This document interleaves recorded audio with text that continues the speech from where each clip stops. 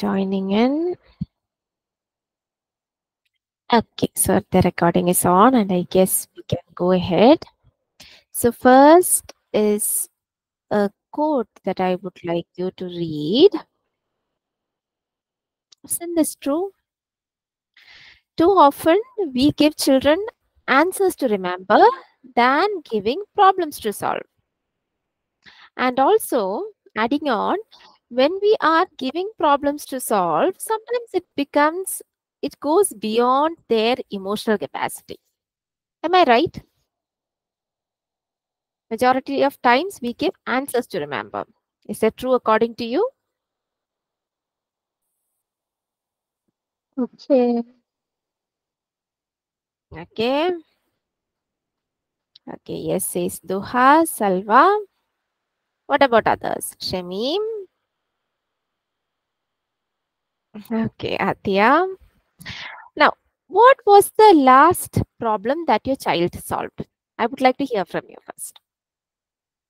Any simple, don't say it's the math problem that he solved last day. No. Other than that, what is the problem that your child solved last? Any simple problem. Who can say? You can either type or you can put in the chat box. By the time you are remembering, I'll just share one of my experience that happened quite recently. I was about to leave from home to office, and I was wearing a white socks. Okay, so as I was going to step out, I saw that one area of the floor was full of ink. My daughter was playing with it. She was into some experiment, which I couldn't enjoy, obviously, at that moment when I was stepping out.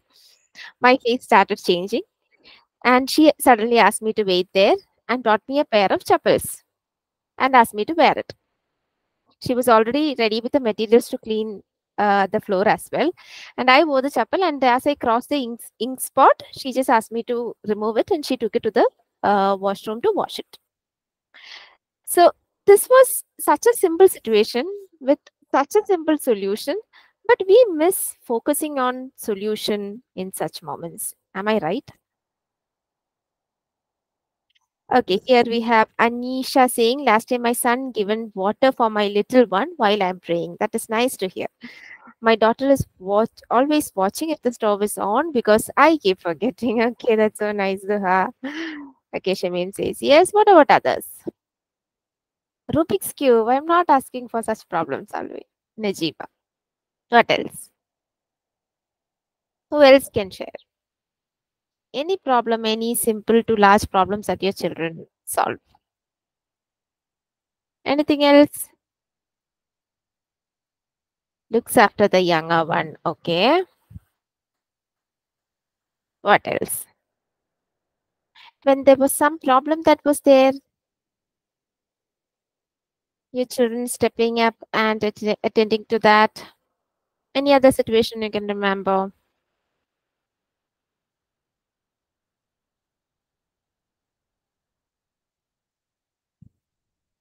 I had pain in my legs. My 4-year-old walked on legs to give me relief. Nice. My daughter created a public streak board as we keep forgetting a family habit. Okay. Nice. Okay. So kids are naturally problem solvers until and unless we kill their ability to think that way and solve the problems. So in today's session, we are discussing these aspects, 4 mistakes from us that will hinder the problem solving ability of our children.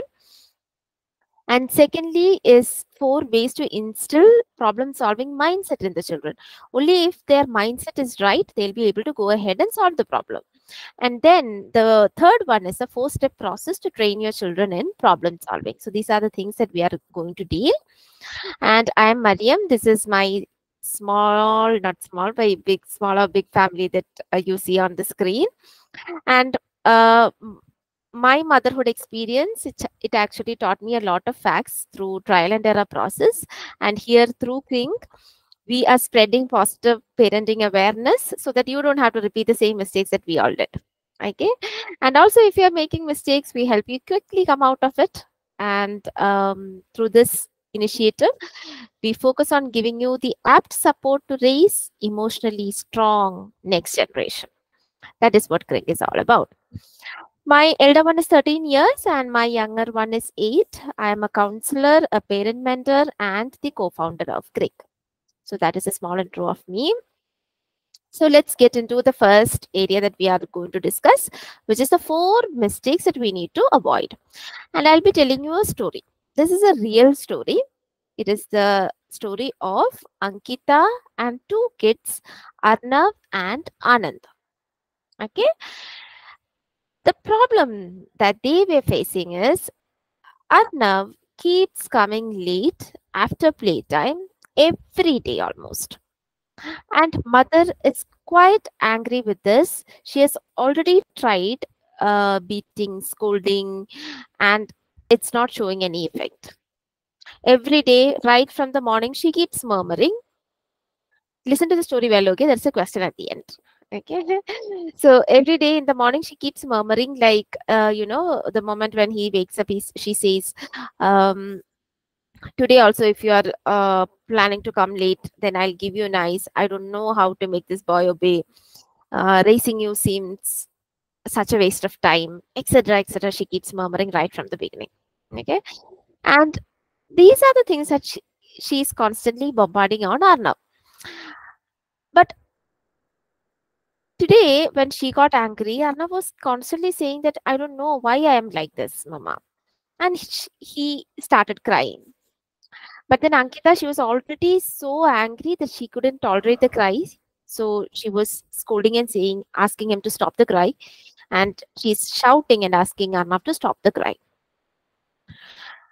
This day, when she got so mad like this and things were escalating, his little brother Anand also came in. As you might have noticed, in some situations, when one of the child is being scolded, the other one also comes in and we feel like they are quite excited about what is happening. So this day, Anand was very excited about what was happening, and Anand was suggesting some consequences. Mama, you do this. Mama, you do that. Can you guess what he was suggesting? Because Ankita wanted a solution somehow. She wants to establish a real consequence to Arnav so that he comes early the next day. And any guesses on what his little brother suggested as a consequence if he comes late? No, it was not that. I will call him. I didn't get you exactly. Today, Arnav has come home, but he's late. That is the issue. So his little brother is suggesting a consequence that Mama can implement. A consequence that they are probably used to every time. Yeah, punishment. What punishment?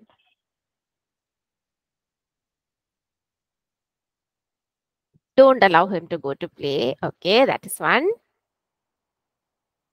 Hitting, that already Ankita does. So similar to what Sumaya said, what Anand suggested was no playtime or games cut for the next day if Arnav comes late.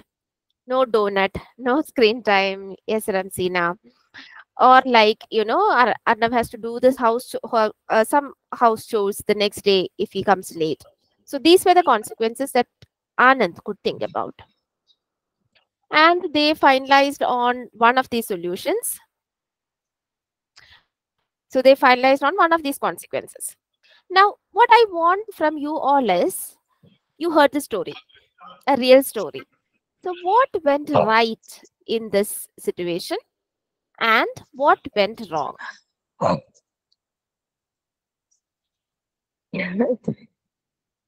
Farhana, your mic is on. Farhana Yasmin.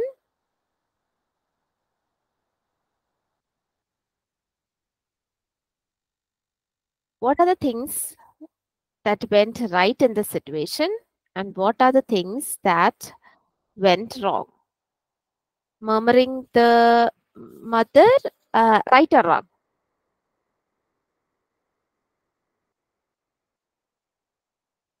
Selva says hitting and scolding went wrong. Yes. Right part is mom asked them to find a solution. Okay.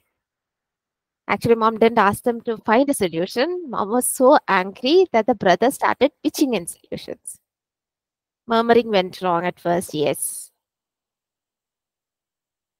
Sorry, ma'am. Okay, for the mic on. Fine. Please call me Mariyam. Right part is that to start hearing the big kid. Okay, did Ankita start hearing the big kid?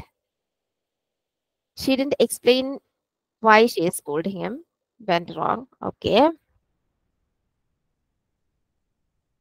The kid is understanding that he is doing something wrong. You mean that is a positive here? Ramsina?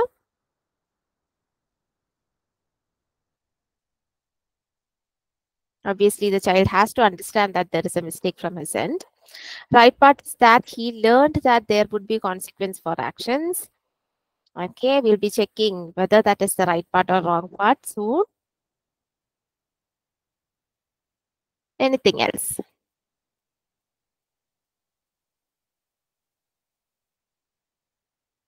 Like in every situation that goes wrong for us parents, here also Ankita had the right intention that her child has to be safe. He has to reach home at the right time, isn't it? So the intention, I would say that is right. And as I see a lot of you parents on a daily basis, what I understand is in a majority of the situations, our intention is right. Only in a very few, say 5% of the situations, we intend the wrong thing. Sumaya says mom should have sat with the child down and asked him how she can make. Okay, we'll come to the solution. I just want you to analyze what went right and what went wrong. Right when the other child wanted to solve, Ankita got some time to think. Okay, that is a positive that happened. Anything else? So today we'll be discussing about 4 major mistakes that happened from Ankita.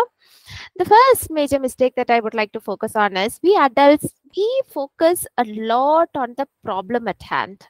We focus too much on the problem such that the kids also start focusing on the problem instead of coming to the right solution. If you think, you'll meet adults who focus a lot on the problem at hand without going into the solution. Have you seen such people who are constantly in the circle of problem, talking again and again of the problem? They are themselves unable to come out of it. I know such people, and it's right that they were raised by parents who highly focus on the problem at hand, who are not at all lenient about any mistake that happens from the child. Okay, so Maya has seen such a person. Zainab has, Salva, okay, Farhana. And as adults, they cannot tolerate even the slightest mistake that comes from the partner or from the children. They make a big fuss of whatever is happening. And even if the mistake is not made by the partner, what I've seen is they make it such a big issue that even the partner doesn't know what to do from their side. These people, they get so angry and irritated that life becomes so hard for them and also for people who are living with them. So focusing too much on the problem is a mistake that happened to Ankita, and we'll see how that can be solved. Okay. Okay, Ranshimol.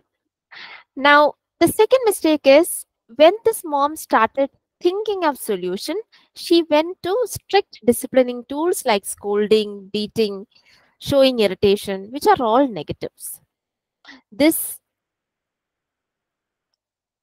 leads to rebellious nature in her children. When kids are not dealt with kindness, they fail to give back kindness to everyone around. Have you noticed that? I've personally experienced that. As I went through a phase when I was not tolerating my children's mistake, I could quickly see that reflection on my children. They were also so, so strict with whatever was happening in them from people around. Now, what happens is Arnav is not knowing it. That Arnav, for Arnav, it is a mistake that is happening. He's not purposefully making it. But when he turns rebellious, what happens is he will purposefully not come home on time. If we are using harsh disciplinary tools, we will raise kids who are very rebellious, who won't give ear to what we are saying. Sorry, Adila, this session is in English, and we have people in this platform who are English-speaking people. Okay, you can contact Crink to know about our Malayalam sessions. I'm sorry for that. So the second mistake that happened was using harsh disciplinary tools, which will only lead to kids who are rebellious and kids who purposefully not obey what we are saying. Maybe sometimes there will be people here who are handling kids who have reached that level. Now the third mistake is the way she reacts is making the child feel bad about himself. Like you might have heard him saying that I cannot do this. However I try, it is not happening. Why is this happening every time? He's telling himself. As he feels bad about himself, he will turn less confident, which again has lasting impact even into his adulthood.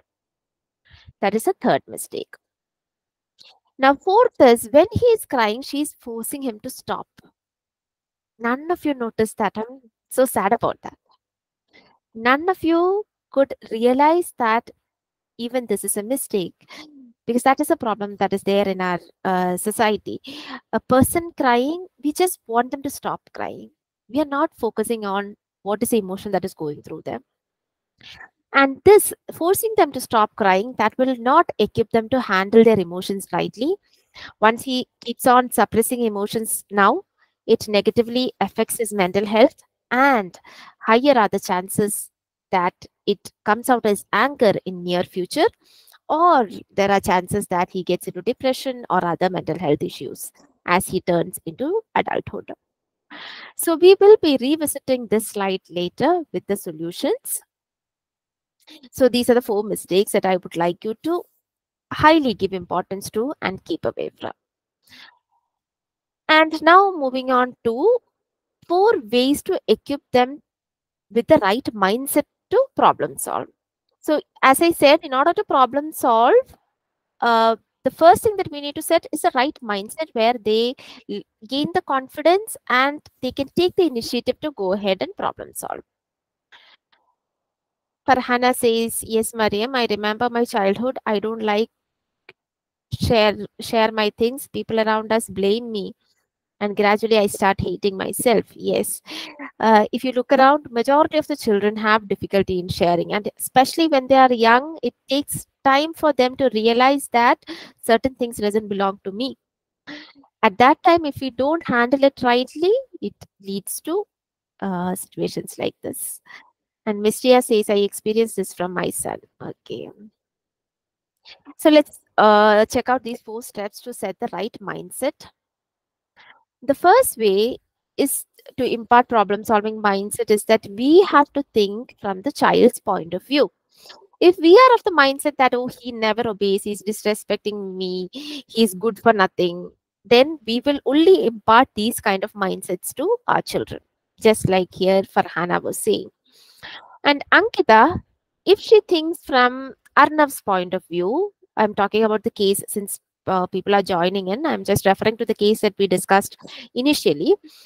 If Ankita could have thought from Arnav's point of view, it is actually what happens is he's not purposefully coming lead. What happens is he gets carried away in the play that he's engaged in. After all, she can also think like, after all, he's a child who loves to play.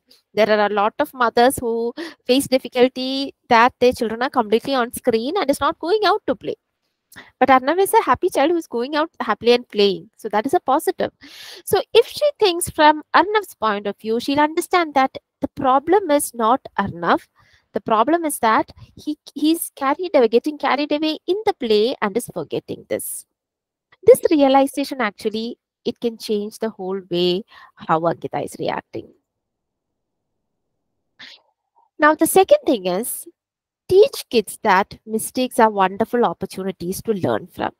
If we shame them and scold them for every mistake that they are making, this is not going to happen.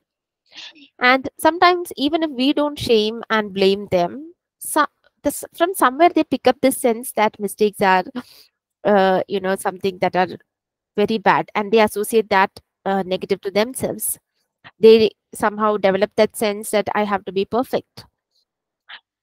We need to teach them over and over again that we humans, all of us, we make mistakes, and what we have to be very stern on is we have to see that we are not making or repeating those mistakes again. So in order to focus on this, there's a small action step that I am giving you. Every week, have this discussion with your child. What is one mistake that you made last week, and what is the lesson that you learned from it? Am I clear? Also, as your child shares his mistake and his learnings from that, you can also add on to it according to your perspective. And also, it will be good for those children who are not very comfortable in disclosing their mistake and their learning. You can slowly equip them too by building the right bond with them, and also by sharing um, maybe one of your mistakes, something that is okay to share with a child, one of your mistake, and you're learning from that. Okay, I saw so many thumbs up. I couldn't um, capture the names, so I guess you are all in with it. This can be started right when they are 3 or 4, I guess. You can just try it with your child. Okay. And as they grow, mistakes will be different. The angle in which they are seeing it is different. Mm. For a small child, a mistake can be they built a tower and it crumbled very fast. You can help them problem solve it by making the base wider. Okay, so according to the age, you bring in your creativity and cater it to the situation. So all set? You're all going to do this for the coming week? Ready? Okay, Shamim, Debbie, okay, Salva, Jasmine, Hiba, Lulu, Anisha. Okay. Now, moving on to the third. Kids don't always need an exact answer. They ask millions of questions right when they are small. For example, it can be as simple as, Mama, why is Papa coming late today? I'm waiting. Why is my favorite dress still not dry? It can be anything, the list goes on. And when they ask such questions, reword the same question and ask that back to them. For example, when the child says that Papa is not home yet, why is it like this? You can say, I'm also wondering the same thing. Why isn't your dad coming? What could it be? What can be the reason? Ask them the same question back. This actually sets them into thinking and they come with answers. Child may say, Papa might have got more work. And later you can also add in, like, maybe traffic can also be an issue. That is also, there's a chance for that also. So just shift your role from answer giving people or answer givers to prompters who make them think. So here is a second step for you. I'll be giving you these 2 assignments today. Okay. And these 2 assignments are given to you so that you benefit from the session. Because the majority of the time we hear a lot of things, but then when it comes to implementation part, we fail there. Okay. That's why I'm giving you homeworks. So the next time your child asks a question, try prompting it back to them. Just involve in the question and prompt it back to them. That is your second homework. Now, the fourth way to set their mindset is, don't spoon feed them with right and wrong. This is something that I've seen quite commonly. Don't just say that hitting is not right. Make them think. Do you think hitting is right? Why? Can you think why hitting is wrong? Can you think why hitting won't solve the situation? Or another example can be like, any values that we hold. Yeah, we as a family, we stay away from alcohol, but there are families outside who use it, right? So you can ask, like, some people are okay with having alcohol. So what do you think about that? Can you think of any reason why they are okay with having it? What can be the reason? So such questions that will prompt them to think a lot about that, and they come up with the answer. And that is much, much better than we telling that this is right and that is wrong. And the third situation that I would like to discuss is in those situations when the child is very hesitant to um, stick on to our values. For example, just as Farhana, I guess she was um, saying, imagine a child who's not ready to share. Hmm? The child feels that it's all mine. And you can say, like, for example, you feel everything is yours, but I feel just the opposite. Can you think of why I feel like that? And you can also give in your response, like, I believe that if we give, God will give us more. What do you think about that? What happens when all the people in the world believe that I'm not going to share?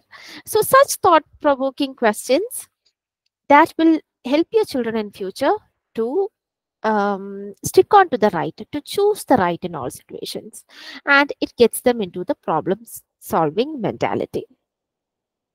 So regarding rights and wrong, get them to thinking and be open to whatever they are seeing without shaming them. These four things that will help them set the right mindset to problem solve. Next, what is left is the four-step process to um, help them problem solve. Now, before going into that, these were the four mistakes that we dealt with in the beginning, right? And the first mistake of focusing on the problem that can be solved to an extent by the four steps that we discussed now, by setting their right, taking steps to set their right mindset. And also it will be continued through the four-step process that we are going to discuss. So to an extent, by by implementing the steps that will set their right mindset, you can um, help them focus on the solution instead of the problem. Now, when you try to implement this, when you try to help them brainstorm the solutions or brainstorm the reasons, some children can be very open to it, but some children, they may not be quite open to it. They'll not listen to you. If you feel that they are not open to it, it can be due to several reasons, right from a poor bonding that you have with your children, or it can be because you are making the second mistake of using harsh disciplinary tools, or it can be that kids are not taught to regulate their emotions rightly, or because you are not dealing with their emotions in the right way and they feel cornered every time. And it's not easy to stay away from all these mistakes and to attend to our children in the best way in every time such situations happen. um, I was a stay-at-home mom in the beginning, and now I am an entrepreneur under a high busy schedule, and I know how both the stages are. I know how tiring and draining both these phases are. Only difference is that it happens with different situations. You get drained differently. And also, I'm seeing my husband, who is, by God's grace, who is a very involved dad. I see him right from the beginning, the challenges that he is also going through when we want to give our best to our children. And that is where, through Crink, we are helping parents like you to be your best self to your children. So, to establish the right influence and bonding over your child by setting your expectation rightly, and also in bringing your child up to that expectation, in staying away from harsh punishments and adopting positive disciplining strategies. So we have trained, over the period, we have trained several parents to implement positive disciplining tools, to control their anger and to manage their time better and solve a lot of issues that are revolving around parenthood and their self. So all this is possible with the help of Crink's parent mentor, if you have dedicated time of 20 to 30 minutes in a week. That is the only commitment that you need to commit to us. If you're ready to commit maximum 30 minutes a week, then we can guide you. We can be by your side and guide your family. And if families are priority, I guess this is not a big ask. 20 to 30 minutes a week is not a big ask. However, busy schedule you are going through, because this is our responsibility that we need to do for our children. So those who would like to take Crink support and talk to our parent advisor, you can fill a form that Shruti, can you put the form link here? So Shruti will be putting, yes, you can just fill the form below. Najma, you can get in touch with Shruti. And Shruti, can you put your phone number also? You can get in touch with Shruti. Shrutinode സംസാരിച്ചു കഴിഞ്ഞാൽ മലയാളം സെഷൻസിനെ പറ്റിയുള്ള details അറിയാൻ പറ്റും. Okay, so those who are interested in taking the sessions, you can fill this form. You can save it. And next, we'll be moving ahead to the 4 steps that you need to implement with your children to help them with the problem solving. Before that, I'll give you just 2 minutes to fill the form. Or you can contact Shruti in the number that is provided here.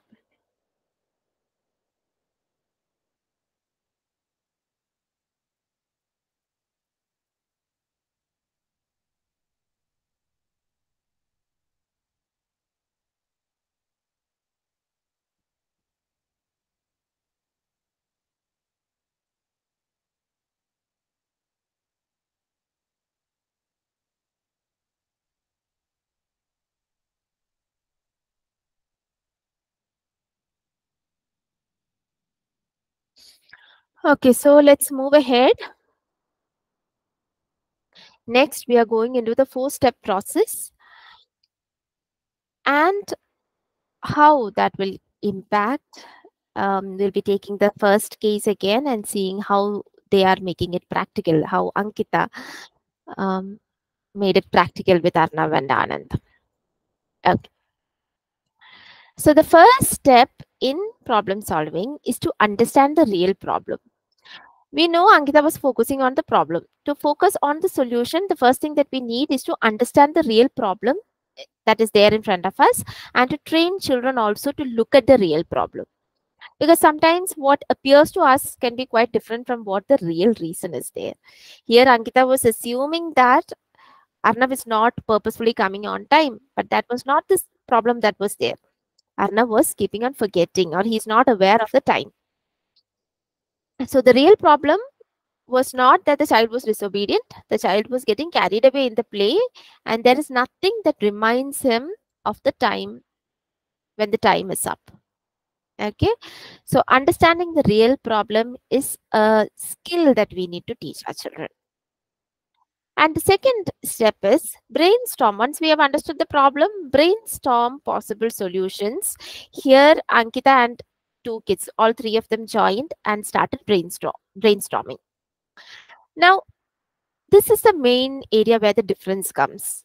Now, the problem is different. Earlier, Anand suggested a consequence, right? Because he was focusing on some other problem that Arnav is not purposefully coming here. Now the problem has changed. Arnav is missing the time. There is nothing to remind him. That is a real problem. So Ankita suggested something. She asked, shall I come over when it's time and just remind you, just give you a call from the park, and then I'll return so that you can finish your play in 5 minutes or 10 minutes and then come home. When Ankita puts forward that suggestion, she's actually focusing on the solution and not the punishment or consequence. Then came Anand's suggestion, and that was a superb suggestion. What he suggested was, let's buy a watch for Arnav so that he can set alarm in it. And when kids face a problem, we need to train them to list out the possible solutions like this. Some of the solutions can be, so weird. We cannot go ahead with it, but let them list. Only by doing that process over time, they'll also get skilled in it. And they listed, all 3 of them listed several solutions by discussing with each other. So when you train your children to list solutions, you can train like, they can list on their own, or they can discuss with you or relevant people to come up with more solutions. So that is the second step. Now, the third step is to pick one from the solutions that are already set or already listed. And here we need to think that it's not like, our solutions are the best always. It's not like that. As a parent who is implementing this with my children, I know that kids have absolutely, fabulous ideas and fabulous solutions that are there. So here they picked Anand's solution, which is to buy a watch for Arna so that he can set an alarm. They went ahead with that. They bought the watch, and that is how they implemented. So the third step is picking one from the solution and implementing it. And the fourth one is revisit this and review it regularly. So after a week, they again, came together and analyzed how the last week went, and they came to know that Arnav was there on time for 5 days last week, and for two other days in which he didn't turn on time, in those 2 days he forgot to take his watch. So there, Ankita, instead of focusing on the 2 days that he missed, she focused on the 5 days that he gained or he succeeded. She appreciated what went well, and also she gave him confidence to to see the coming week more positively, and to aim at, last week he came home 5 days on time, so let's focus on 6 or 7 the next week. That is what she imparted. So by implementing these steps in your child's life, you'll be giving them an absolute life skill where when a problem arises, they'll be equipped to think about the solutions and will be able to choose the best solution. Instead of going again and again on the problem, see, you could see the difference, right? The solution that Anand suggested in the beginning is quite different from what he's suggesting when the focus is problem solving. Could you realize the difference? Could you? Yes or no? Okay, Sanam says yes. What about others? Okay, there are thumbs up. Sorry, I missed seeing them. Okay. Okay, Phoebe, Samaya, Miss Ria. Okay, fine. So that is the difference that happens when we focus a lot on the solution instead of the problem. And also the disciplining strategies that we use, that also sets a lot of, it has a lot of impact in your children. If they are constantly using violence or negative words and actions to when it happens, when they are with their peers or their siblings, let's address first, let's see what is the disciplining strategies that we use. Maybe at times we'll have our own explanations. He's not obeying at all, I cannot handle it otherwise, I'm busy, I cannot. So there are a lot of excuses that we tell ourselves, but take it from me, you can implement positive disciplining strategies and you can change the entire mindset of your children. Okay, so these were the things that I wanted to discuss with you. We dealt with the 4 mistakes that come from us, ways to instill problem solving mindset, and also 4 steps to train them in problem solving. I hope this helped. This session helped, and we also discussed about 2 homeworks, and I guess you'll do it with your children, and also do message me and say how it went, how those 2 homeworks went. Okay, thank you, Miss Ria. Do follow us in all social media, in Instagram. In Instagram, those who are following me, do go ahead and follow Parenting Crink. And we are there in Facebook, LinkedIn, in all the platforms. And this is Crink's number that you see on the screen. If you have any struggles or aspirations related to parenting, please feel free to message. Thank you, Sumaya, Aisha, Shams, Shehnaz, Nabil, Ardian, Fatima, Kamar, Neetu, Juleila. Thank you. Thanks a lot. Is there any doubts that you would like to ask, or else we can wind up the session? Thank you, Selva, Farhana. Take care. Noorlain. Situation was thoughtful. Safina, Naufia. Thank you, Rafia. Is there any doubts? Turning 4 and its tantrums. Yes. Need to just focus on handling his emotions rightly, because this is a period where they get a lot of emotions and they don't know how to handle. But the way in which you handle and accept his emotions and focus on the solution, that will highly help him handle his emotions on the go. Okay, we do have trainings on how to handle the emotions of your children as well. Okay, good to know that you have takeaways, Renshimol. Can we apply the solutions in boarding campus? Can you please explain, Nabil? Is it that your child is staying far away from you, or are you in charge of a lot of children? My pleasure, Neetu. How to be silent when child behavior, when we are not liking how our child is behaving? Okay. Farhana, we'll have to see how your child is behaving and in what all situations your child is behaving like that.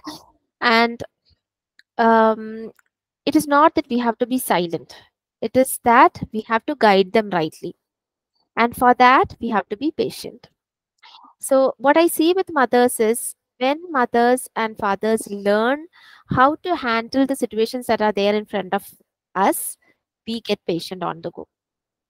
It's because we don't know how to handle, we get so angry with them and we burst out. But then, with implementing the right disciplining tools and in developing a right bond and influence over them, you'll see that the disciplinary issues are less and you are more calmer. Nabil says, I am a teacher. Okay, so a few of these things can be implemented like this straight away with any child, I guess. But then, as the whole session was focusing on parents, there is a reason for that, because the way a parent should connect with the child can be quite slightly different from how a teacher, or it is not the how, like both of them have to be connected, but how we do that can be different. So, I guess you'll have takeaways to implement with your children there. Will these techniques differ according to different ages? It's not the techniques that differ according to the ages, but then how we implement it can be different. Okay, Aryan says bye, take care. It's good to involve other kids to solve the problem, like if they suggest wrong situations, it will affect their relations. Is it good to involve other children to solve the problem, like if they suggest wrong solutions, will affect their relations? Fabi, what do you mean by involving other children? Like, is it the siblings that you mean, or cousins and all in the family? And when it comes to problem solving, the best thing is you first start with yourself and also your child, and then start involving the other children, because your child will also by then learn how to handle that. I have done what you suggested and given up. I have never grounded him, nor do I like giving harsh consequences as he enjoys his playtime. For 11-year-old, what else shall work? See, Sumaya, we'll have to just see what are the behaviors that are coming from the 11-year-old and what are its root causes. Please approach Team Crink for the same. Let's do an analysis and see where things are, where that gap is. With all these techniques differ according to age group. Yeah, I guess I have answered. It's not the techniques that differ, but how we are, how we are implementing that can differ according to different situations. Sumaya says, I spoke to him and he says I'm strict with him. Okay, then you'll have to work more on bonding steps. See, as parents, there will be times when we have to guide them and we have to be stern on some facts, right? This is possible and this is not. There will be situation like that. We shouldn't be bending all those. We have to be stern there. But then how you be stern and how you are there with them in other situations that happen, that matters a lot. So focus on building the right kind of bond with them, and also set the boundaries in the right way, so that when you focus more on the bonding, he'll slowly get that thing out of his mind that you are very strict. And also another thing that is very important is attending to their emotions in the right way. Acknowledge a lot of their emotions and see that you are handling their emotions rightly, giving them space for their emotions, so that they it doesn't appear that you are strict on them. Can you please mute your mic? Someone's mic is on. Can you please mute your mic?